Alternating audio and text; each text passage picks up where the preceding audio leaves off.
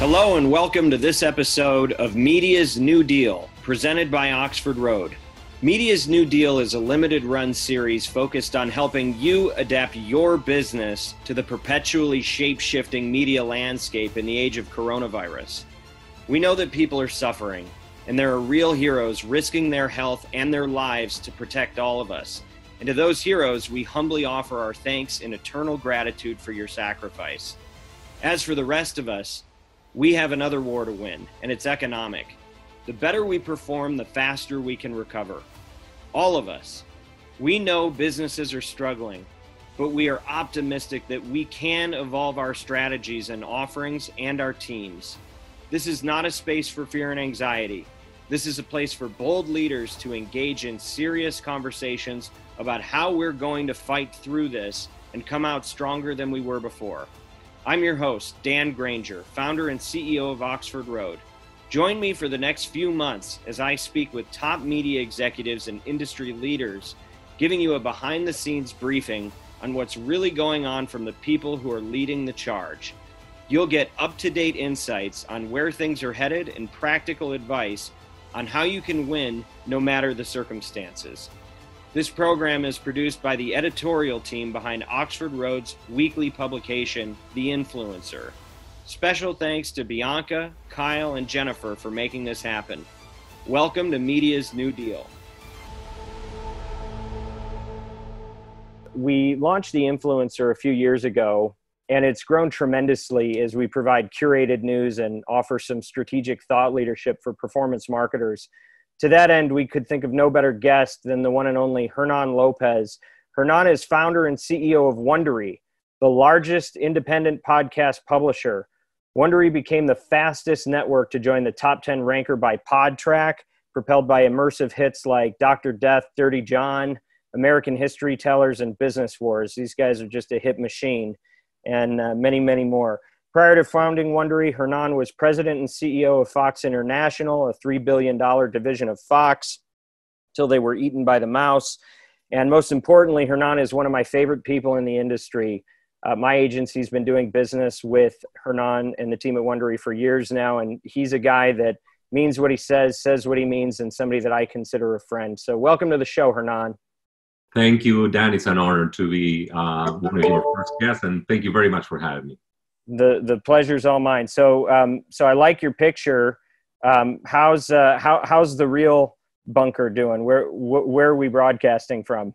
I'm doing this from my home office / former garage, but I think the picture that we have in the background is a little more telling of what we stand for at Wondery. We took it at the Susan J. Komen Cancer Walk in March. I don't know if you guys listened to Dying for Sex, a show that we launched in February about two friends, Molly and Nikki. One of them was suffering from breast cancer. So we did the cancer walk essentially to show support for Molly, and it was a really happy moment with about 30 of our employees and their families all attending, as well as the host, Nikki. That's wonderful. You want to throw a call to action on that one? Yes, absolutely. I'm going to do the same thing at the end, so go ahead. Definitely go and listen to Dying for Sex if you haven't already. If you think that you know what the show is about, keep listening, because it's a really funny show. And then into the 4th episode, it takes a turn that you don't see coming, and it becomes one of the most incredibly emotionally touching stories you ever listened to, whether you're a man or a woman. Some of the reviews that we got on that show were incredibly touching, and we're still getting reviews today. Wonderful. If you're running a business right now, you need visibility and you need control. I mean, can you imagine running your company right now if you didn't have a clear picture of your financials? And look, we're all dealing with enough uncertainty in the marketplace. NetSuite reduces it by giving you visibility and control. With so many critical decisions to make, you need the right numbers, and you need them right now. NetSuite by Oracle is the world's #1 cloud business system. With NetSuite, they give you financials, cash flow, payroll, inventory, and more, all in one place, so you have clear visibility and total control of your business.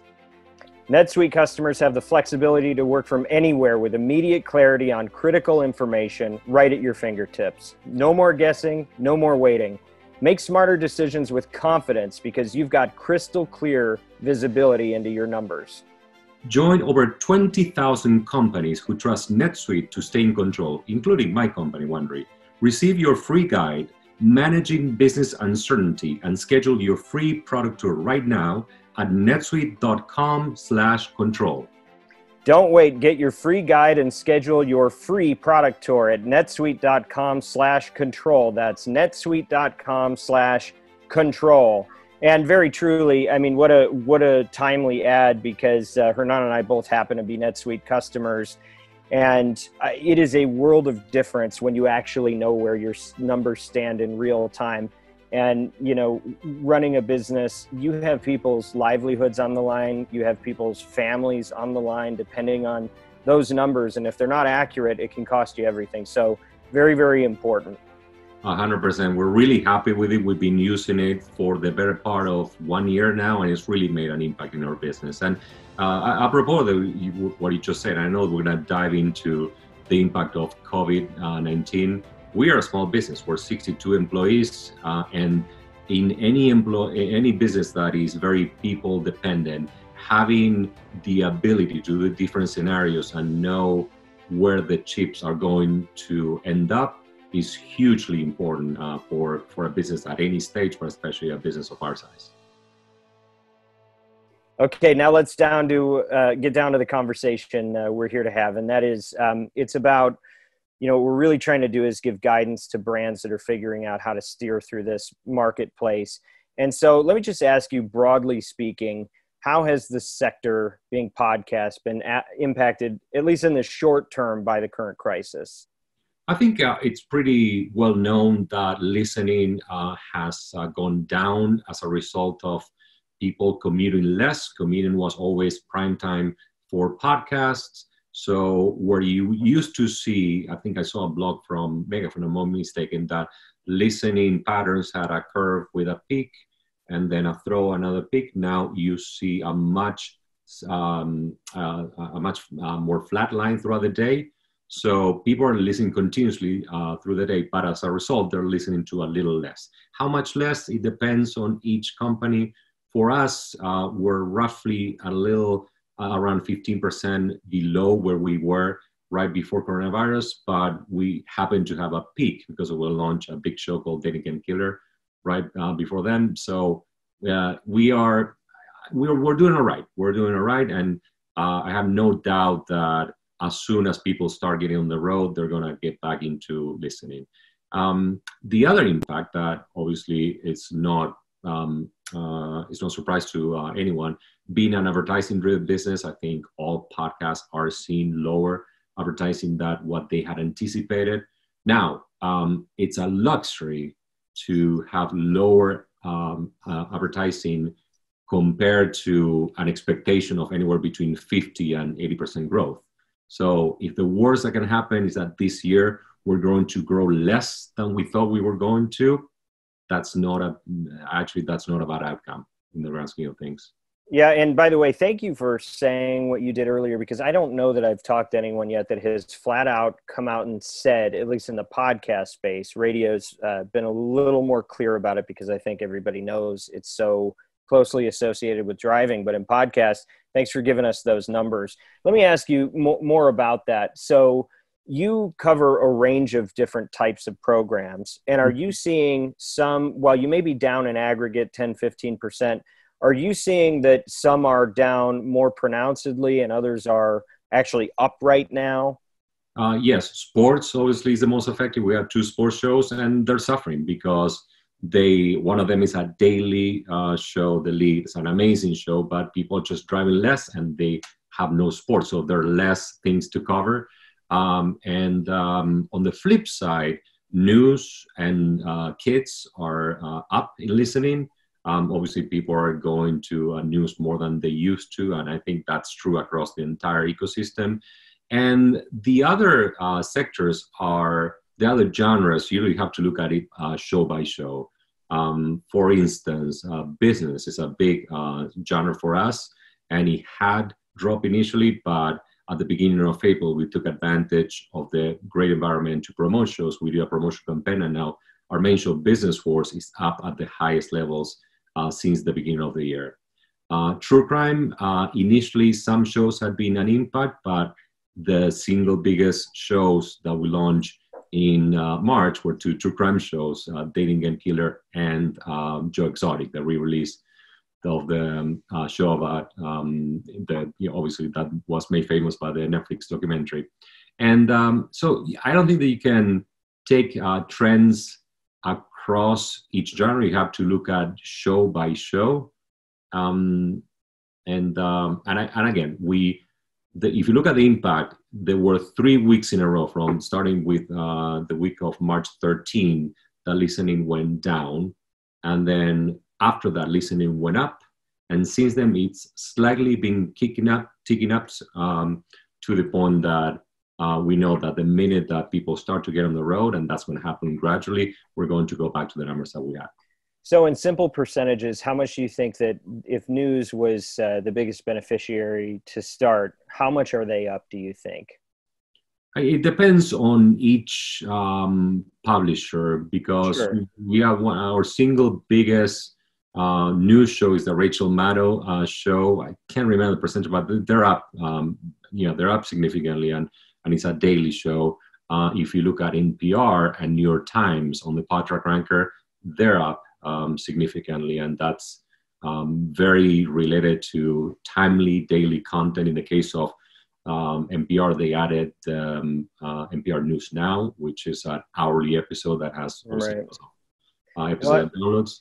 And so, I know on TV, like on CNN, for example, they're projecting double the typical listenership. So do you think it's as pronounced in podcast as it is on TV, or do you think they're seeing even more significant gains right now? In TV, you're seeing bigger jumps in audience. That happens across every time that there's a forced stay at home. I think Tom Webster, if I'm not mistaken, from Edison Research, was the one that compared coronavirus to a really extended stay at home after a storm, after a tornado, after something that forces people to stay in. They tend to watch a lot more and listen less.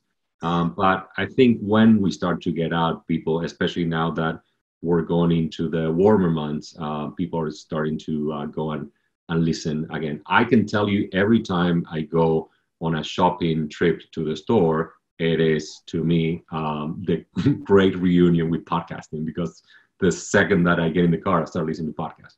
Absolutely. Okay, so we know that in aggregate, listenership is down a little bit. We know that it's not down much, and in some cases, it might even be up, other than the usual suspects that are getting hit, like sports. But talk to me about inventory and the way that might affect pricing right now. As long as I've been in the business, we've seen, every year it gets a little bit more expensive. Mm-hmm. What do you think is happening right now in terms of, has it suddenly dropped? Has inventory, is there now a third more inventory? What does that look like, do you think? And you can speak for Wondery, but also, to the extent that you can advise on the industry.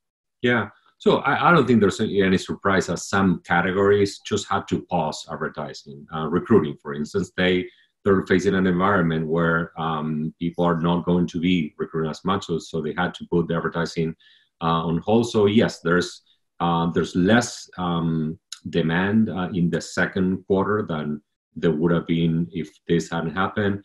We're using that actually in a very opportunistic way. We, as you know, we have a collection of shows that are evergreen and that produce episodes year-round, like Business Wars, Imagine Life, American History Tellers, Ties of History, the new one that we launched, Even the Rich. And we're using all of our free inventory to cross-promote our shows, to expose people to shows that they haven't listened to before, in a way that before we didn't honestly have as much availability. The other thing that we're doing, in addition to being proactive with clients and making sure that clients who stay increase their buys, get the best value out of the buys, we're doing a campaign starting in May to support small businesses, because we think that it's important for companies, for everybody, to do something to give back. And a lot of small businesses have been the most impacted by the economic disruption. So we essentially have 20 businesses that are going to get a suite of free ads, and we go into product creative, and that's starting right now. It may coincide with, as it happens with Small Business Month. Well, hopefully you do a better job than the federal government of allocating that inventory, and you don't run out the day after you start it. So, okay, so I want to get more specifics out of you on the inventory. So, and look, you don't have to call out your specific network, but if you were to project across the board, how much is revenue down in the second quarter against what was previously projected? I'm going to quote a number from the IAB that just came out, I think, last week, and they were looking at every sector of the digital ecosystem, and they had digital audio at minus 30% compared to prior projections. Okay. I don't know whether other companies are seeing more or less, but I think that survey is probably a good gauge of what this quarter is relative to what it could have been. Now, that's still up for podcasts, so we're in a privileged position, if you will, in that we're still, despite growing less than what we thought we were going to, we're still growing. Gotcha. And do you see a remnant marketplace growing out of this in a more robust way than it has in podcasts previously? I don't see it fundamentally changing, because remember that podcasts still value host read, still value the one-on-one connection between the host and the product. And a lot of podcast advertising is bought ahead of time. For us, almost half of our annual revenue was placed already on January 1st. So I don't think that you're going to see a big increase in other ways of buying podcasts. One of the things that have probably affected the digital ecosystem more than podcasts have been affected is because a lot of the ads are bought in real time and programmatically. The minute that there's a drop in demand, there's a corresponding drop in pricing. So I think they are seeing, from what I read, pricing pressure, but we're not seeing that in the podcast space.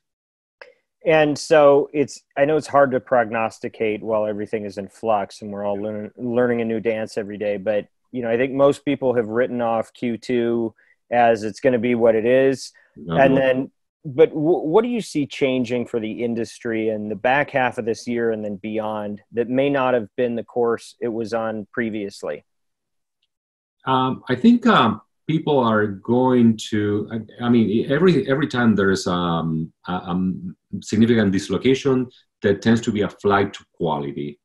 So whereas before you had pressure from a lot of brands that wanted to catch up and get into the podcast space, and they realized that that they just couldn't buy everything because a lot of what they wanted to buy was already bought, so they ended up buying substitutes. I think you're going to see that the stronger products benefit, and the host reads and organic live reads and great content ends up being a beneficiary in the long run. So that's on the positive side. And I do hope that the dislocation doesn't affect independents, more than it affects the big companies. And we put us as an independent, but we realize that obviously a lot of podcasters are themselves independent. They're doing the show every week and every week, racing to publish their episode. I do hope that the advertisers stick with those individual host-driven shows because they're small businesses and they depend on advertising more than as much as anybody else. And do you imagine that consumer behavior has changed since we've all been forced to adopt new technologies, new habits? What do you think is going to stick that may actually have an impact on the world you work in? I definitely, the comfort level with anything remote has gone up significantly. So people are going to be very, I believe, reluctant to take a business trip where Zoom call or video conference were doing. So people's level of comfort with video conferences, with buying things online, with streaming. Obviously, there's a massive shift in streaming. Netflix just reported about an hour ago, record number of new subscribers, 16 million subscribers for the quarter. Obviously, you're going to see the same from Disney coming out when they come out with Disney Plus numbers. So at that change will be permanent. There's going to be, I'll tell you one thing that I'm doing less of that I don't see myself doing back. I'm not touching cash. So I think a lot of payless or contactless services from payment for anything else are really going to start to take vogue. And again, I think this bodes honestly very well for the direct-to-consumer companies that have been early supporters of podcasting and continue to be supporting the podcast ecosystem. There's a number of advertisers that are doing quite well in this environment. Well, it's funny you bring that up because, my agency, we've worked almost entirely with D2C, and those are the brands that really built the industry. And then I have felt like in the last year or two, there's been such a push for brand advertising to come in that it starts to drive up the price. And it makes it a little bit harder for D2C brands who are, notorious for being rigid on performance.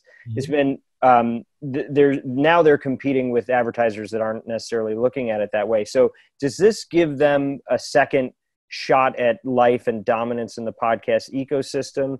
And the buys that you're seeing maintain, is it more heavily weighted toward D2C?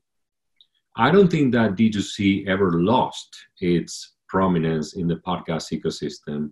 We, for one, do not. I know that a lot of companies, measure as a KPI the share of revenue coming from DR versus brand. We do not actually. What we do measure is the number of active brands that we have. That's our KPI. So we want to. So in the last, the fourth quarter, we had 190 active clients. The first quarter, we had 220 active clients. Each of those clients is important to us, to the extent that they have a capacity to grow, and to the extent that in most of those cases they are performance-driven advertisers.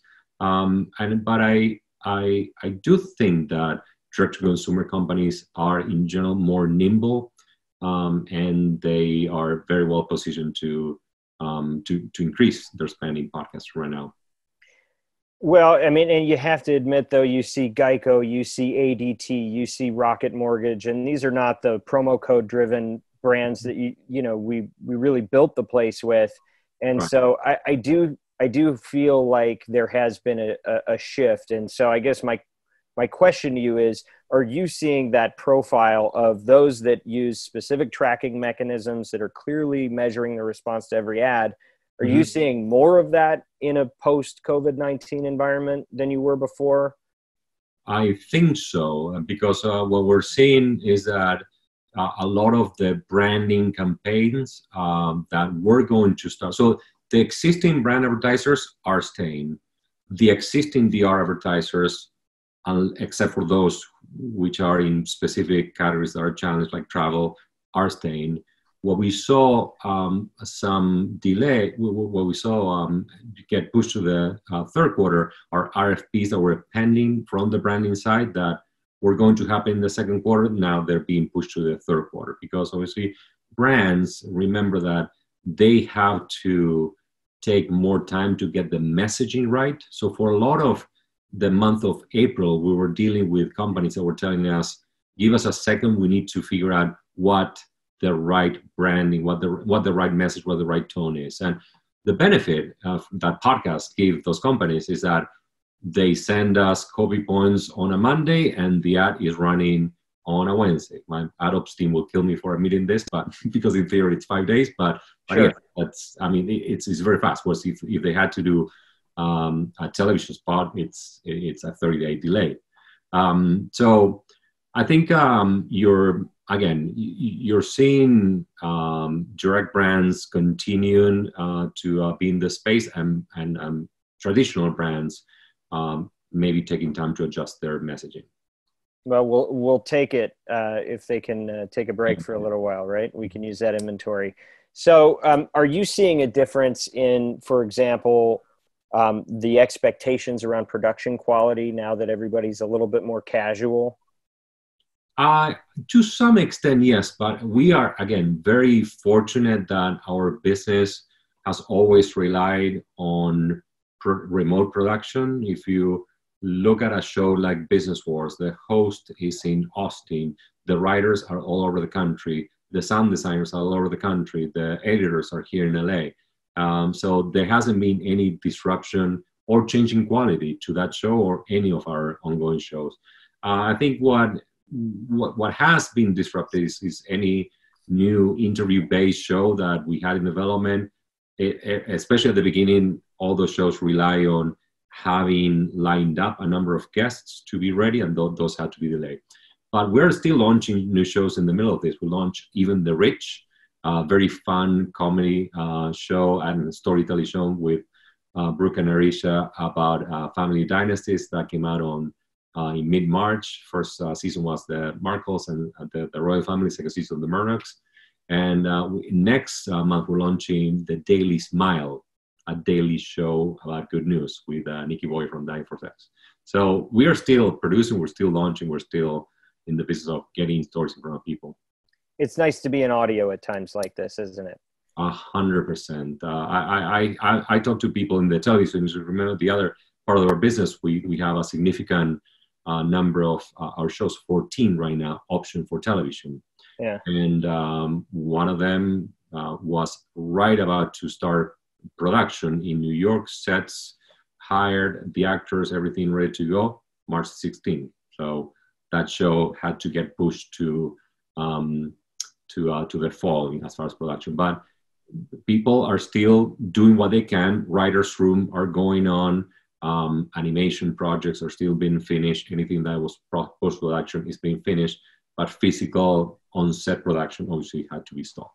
So I want to go back to something you said earlier as you were talking about how some of the shows that were suffering when this first happened are now starting to come back a little bit. And what I wonder is, are we getting a bit of news fatigue? And are we looking for more escapism in the types of content that are going to be coming up in the ratings? I think I'm a sample size of one. I can tell you that's definitely happened to me. At the beginning, I was listening to every episode of The Daily, and there was a time at which I said, all right, enough. I'm going to go back to my general diet of multiple types of shows. Look, in the middle of those, of all this crisis, of the entire crisis, the single most iconic cultural moment in the US was Tiger King on Netflix. Yeah. So there's nothing more escapist than that. I thought it had some good practical advice for living in that show. You didn't think that was more instructional? More philosophical. Actually, I would encourage people, and not that we're plugging our own show. So we did obviously Joe Exotic in August about the same subject, and then we re-released it now in March. And you were ahead of that, huh? There was 9 months, and then we optioned the rights to Universal, where Kate McKinnon is going to play Carol Baskin. And I would encourage people to listen to a great interview between Justin Long and Rob Moore that came out on Life is Short with Justin Long. And Rob Moore goes into the story about why we're so fascinated by that story and what people should take away from it. Well, while we're on that subject, is video going to have a bit of a content hangover from all this with all the halts in production? And is it a reasonable, not the optimistic answer, but do you really think it's possible that consumers will shift time that they could have spent watching something to listening to content? Are those actually transferable because they can't get access to as much new content as they expected? So the first question, that there's an overhang, definitely. That's being talked about in the Hollywood community already. It is real. Netflix talked about it today in the call, and we're not seeing the effects because obviously physical production of television is behind actual airing by anywhere between 6 months and a year. So we're going to start seeing this overhang play out in the second half of the year. Whether that will translate into more people going into podcasts, I don't know. I think people will continue to their trajectory of becoming podcast listeners at the rate at which they discover great shows, and they have friends who tell them about it. Remember, right before coronavirus induced lockdown hit, Edison Research put the number of monthly podcast listeners at 104 million. First time that we crossed 104 million, and almost nobody's talking about it because of all this. So I think that trajectory will will resume as soon as people are out on the streets again. So talk to me about some of the industry practices that this has really tested. So I'll give you an example. When this whole thing hit, we had clients that are like, I have no product to sell. They sold out immediately. A lot of other advertisers were not allowed to sell, even if they had product, right? Mm-hmm. And I felt that media across the board was very understanding in those cases. No matter what the term said on the deal, they were helping people that definitely needed it. But then there was an immediate second wave of brands that I think said, hey, look, there's so much uncertainty. We don't want to say the wrong thing, and we need to conserve cash right now because that could be people's jobs. And I think that if I'm in your shoes, that's where things get a lot harder to decide, are you going to let somebody out of a contract because it helps, but not because they really need it? Right. And knowing that you're just kind of potentially trading the pain. Is that something that's going to have an impact on how stringent contracts are going forward in the podcast space, do you think?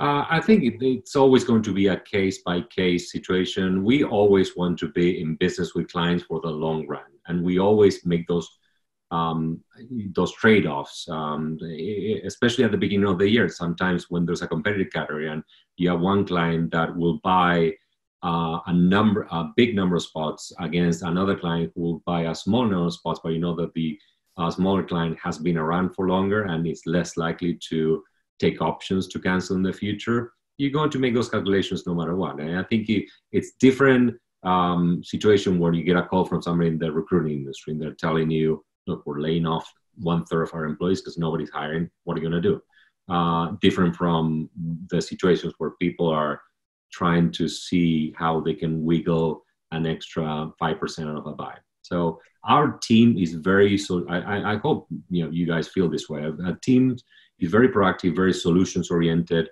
and very fanatically obsessed on customer service and performance. So I would think that we're having very constructive conversations with the industry. Yeah, and I think that's been our experience. So let's talk about the industry more broadly, though. PricewaterhouseCoopers had it pegged at $1 billion in revenue in 2021 was the last thing I saw. Do you think that's still going to happen? Actually, that number, I do think it will happen. I had been bold and predicted that we were going to hit $1 billion this year. Now, I do no longer think that's going to happen, but I still think that the original $1 billion by 2021 will happen. So I want to take a minute and share a little bit about a group called the Koala Corps, and it is an organization that's close to my heart. At this moment, there are babies at Children's Hospital and really hospitals everywhere with life-threatening illnesses who are in bed and have nobody to comfort them. And, as we think about one of the horrors of coronavirus, what's been really, really hard is somebody gets infected, and then you've got people that may be dying and whose loved ones cannot come and be there with them to support them and comfort them. It is so horrible, and that's happening across the world.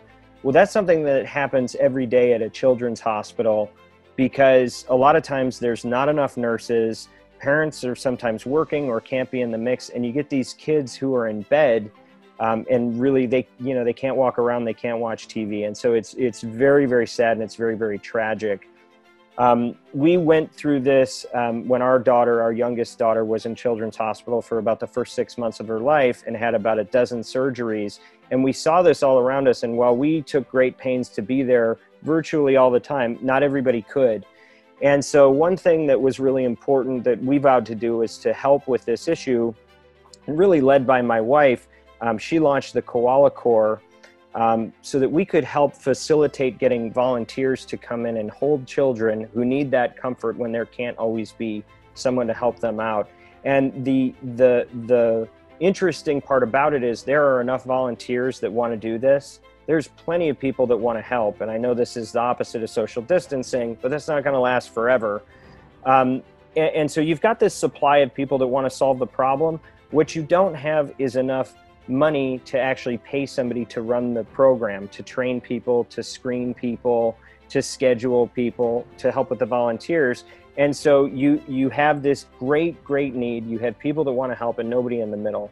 So the purpose of the Koala Corps is to raise enough money, starting with Children's Hospital in Los Angeles, to hire one person for 3 years. We're about 23% of the way there right now, and we need all the help that we can get.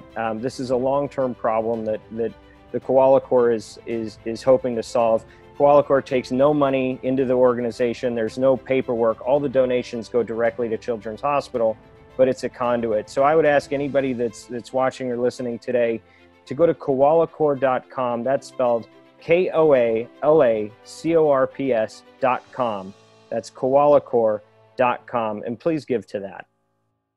Okay, so Hernan, something you and I have talked a lot about in the past is the smart speaker, and how podcast was a big innovation because the walls came down and now everybody could have a show, and there's been a renaissance in what kinds of content are now available, and you're a great example of that. What are your predictions in the smart speaker space, and how's that going to impact the audio industry? And is there anything you're thinking about in those regards that people could know about? There's actually, we don't know enough at Wondery about smart speakers because they account still for a small share of our listening. And the reason for that is our shows were always designed to be evergreen, listened to from beginning to end with a lot of attention. And the smart speaker is not always the ideal environment to listen to a single show for 25 minutes with a lot of attention. Now, we are starting to do shows that are designed to play well on smart speakers, and those shows are daily and they're shorter. Obviously, The Lead, our sports show, is the first one. We have a shorter version of The Lead called The Lead in 10, and that's done exclusively for the Google smart speaker. And we are about to launch, as I mentioned, the Daily Smile. That's going to be a daily 10-minute microcast that will also play well in smart speakers. So I think we're going to learn more about how consumers interact with podcast content on smart speakers through those shows. What we still haven't been able to figure out is how to replace the notification. That is a key feature of the Apple Podcasts and other ecosystems on smartphones. It's great to have a notification pop in your phone every time that there's a new episode of a show you subscribe to. You just can't do that as easily on smart speakers. And do you think that the speaker lends itself better to shorter content than the ways that, like the iTunes library? Like, I wonder if iTunes is more suited to longer form, or if short form would fall flat in that environment relatively. But you might be able to speak to that with authority. I think Apple Podcast works for every kind of environment. So Apple Podcast works for a 2-minute show as well as it does for the George Carlin 3-hour long show. I think it's smart speakers where you see the limitation that if the show is too long, people are not going to listen to it in its entirety, and they're not going to remember to come back and pick up where they left off. All right, well, thanks for going into the future with me. Now, if we can move back into the present for a moment, I want to talk about creative. And when this whole thing broke, if you were able to keep advertising, you were probably thinking, how do I not screw this up? Anything that I say is going to feel wrong. And so what are you seeing in terms of the evolution of how people's messaging is flowing in this environment? I think there's been a number of articles about this where the advice has been acknowledge and be empathetic.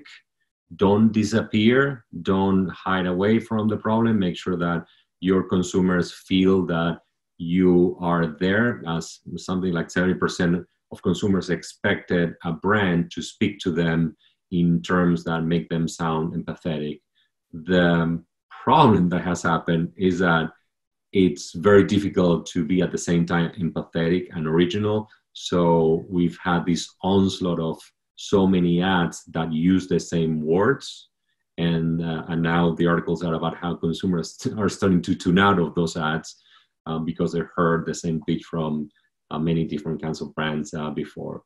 So it's difficult. I wish I had good advice for brands. I honestly, I think there's very personal between you and your consumers, and every brand knows the consumers most. I think Edelman actually was a company that did one of the best surveys about how companies are talking to the consumer through the crisis. Well, and I think it changes by the day even. You probably saw the thing that came out this week. Somebody did a mashup of all the different ads. I saw that. And you saw they're all saying the same thing, using the same types of music. It's we're like, can't get it right. So do you think that we are getting close to a scenario where consumers want you to drop the together thing and just get down to business? Do you think that we're moving into that type of environment? Because I have seen people taking that stance. I think so. At least in advertising, by the way. I don't mean how we approach the world. I just mean in terms of when you're there to do a sales job, do they want you dancing around it? Yeah, I think so. But one of the biggest challenges is that people are being impacted in completely different ways throughout the country. So if you lived in New York 2 weeks ago, you were seeing the horrible, images of the trucks and the bodies, and it reflected in a completely different way that if you are in Texas or a state where coronavirus hasn't affected many people as a health crisis, but it's clearly affecting a lot of people economically. So it's really hard to come up with a message that plays across the country. It is famously hard. Yeah, pick your poison, right? Right. So as you see this thing evolving, we've been pretty divided for a while now in this country, especially in the last few years. Do you feel like this is actually bringing people closer together, or do you feel like it's just deepening the divides? So I think both things are true in different respects. I think people are feeling that there's a common enemy, and that's the virus, and then we need to go out and do what we can as a country to fight it and to overcome it. And the economic environment, obviously, something that the misery unites us all. On the flip side, I have read, I can't remember where it was, that one of the reasons why there's a political divide, or one of the things that exacerbates the political divide, is that it just so happens that the states or the places where coronavirus has hit hardest tend to be big cities, and those big cities tend all to be blue. So you're getting up, an environment where a lot of Democratic voters are seeing coronavirus more directly just because they happen to live in big cities, not because they happen to be voting Democratic, and the reverse is true.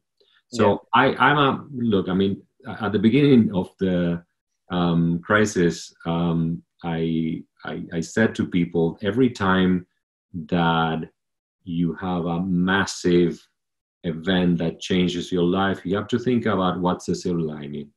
And I thought that the silver lining on this one was going to be, or I still think that's going to be that we're going to be more appreciative of the little good things that we have in life.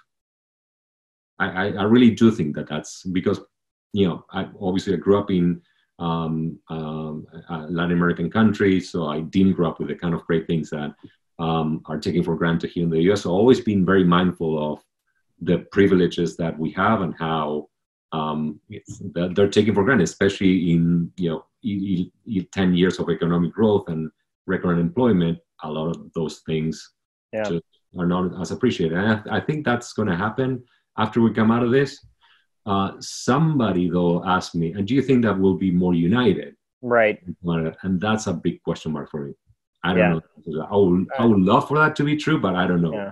No, I think that you're right. And I do think that this country, there are generations of people that haven't known the real kind of hardship that people do know in other countries, and we haven't known here in some time.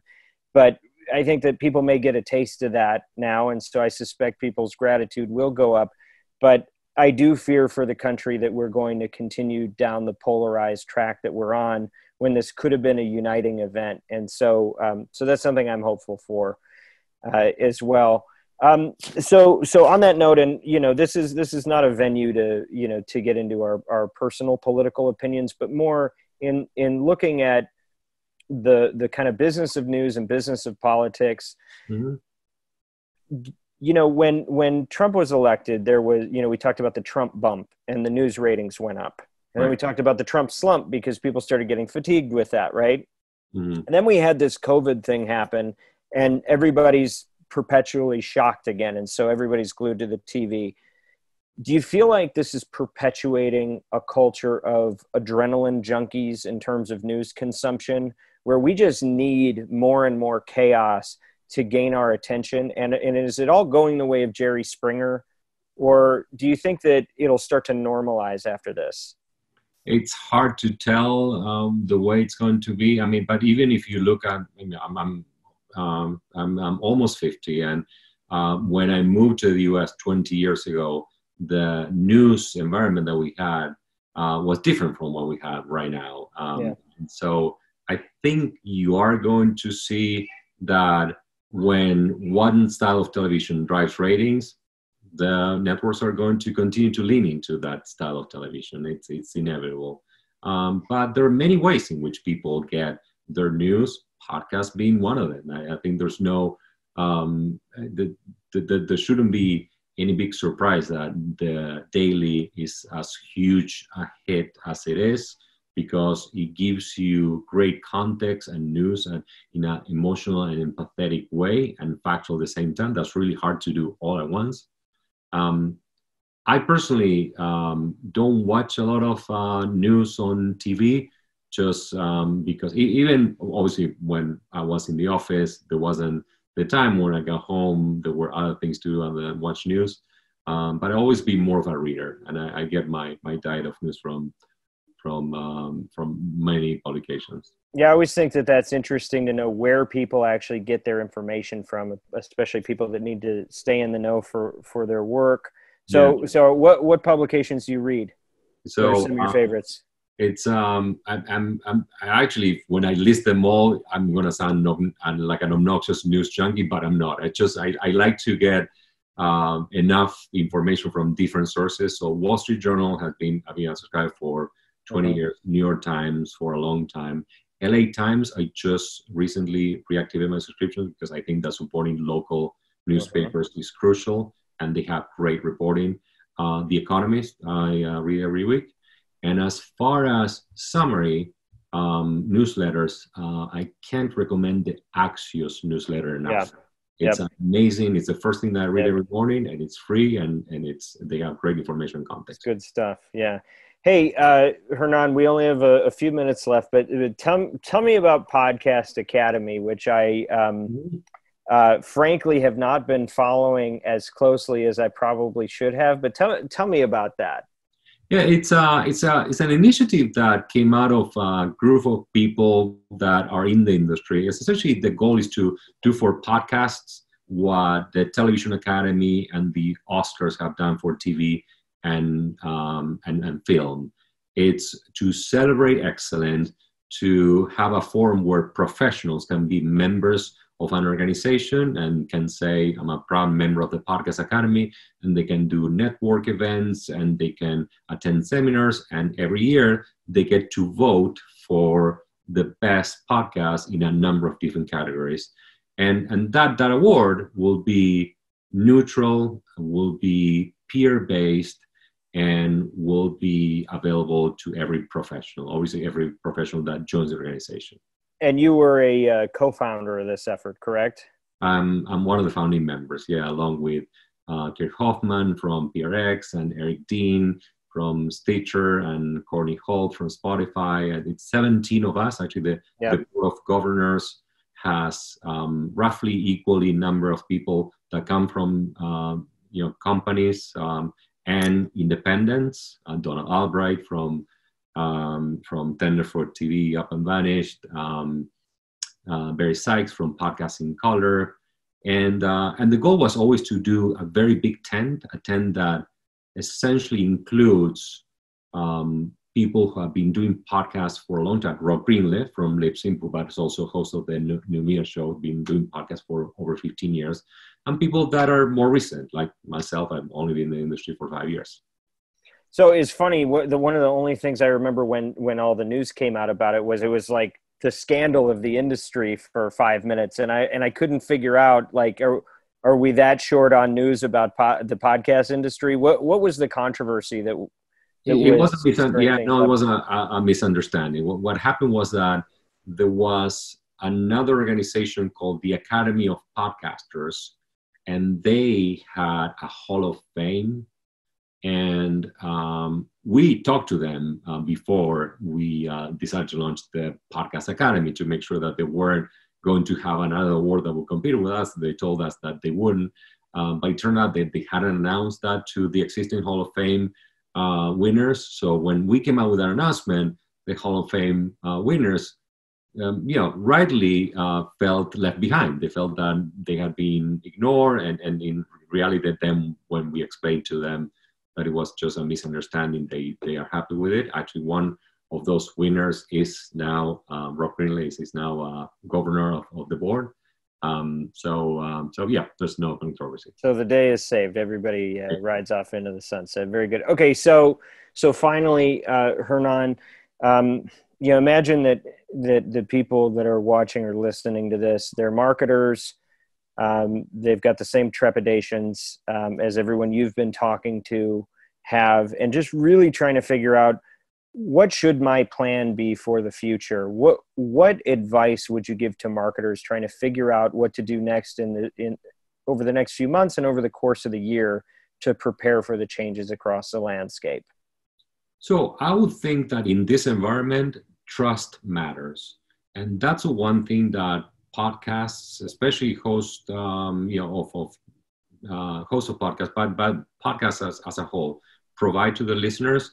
Listeners are going to want to rely on that friendly voice, and they're going to want to get just hear from somebody who they trust. And there's no better time for brands to be close to voices that people trust than in times of crisis. So I do realize that sounds self-serving, because that's a lot of what we do. You're in a position to be so. It's fine, and I think it happens to also be true. So thank you. But I genuinely believe that. I mean, that's why in this environment, that was at the beginning, when we noticed that there was available inventory, what did we do? Just use it to promote our shows, and it's had a lot of great success. Yeah, we all need somebody to trust right now. Hernan, thank you for spending this time with us. I really appreciate you. For show notes from this interview, information on upcoming guests, and additional industry-related news, please visit oxfordroad.com. Subscribe to The Influencer, our newsletter. And once again, if you like the show, please subscribe, share, or save in iTunes or wherever you get your podcasts. We have some really incredible guests coming up, and we would hate for you to miss out. Thank you for spending a few minutes of your day with us. Let us know your thoughts, send your questions and comments, and above all else, never, never, never give up.